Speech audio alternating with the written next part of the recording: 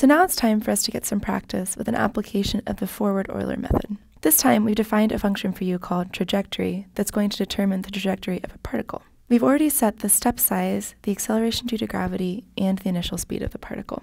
Inside the definition, we've created an array called angles that starts out at 20 and increases with increments of 10 up to 70. This creates a set of angles at which the particle can take off. Over here we see an example of what a ballistic trajectory of a particle with a given initial angle might look like.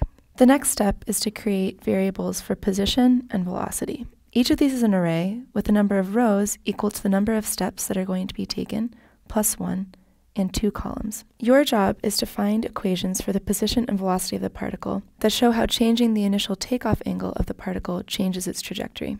Fill in your code here, and good luck.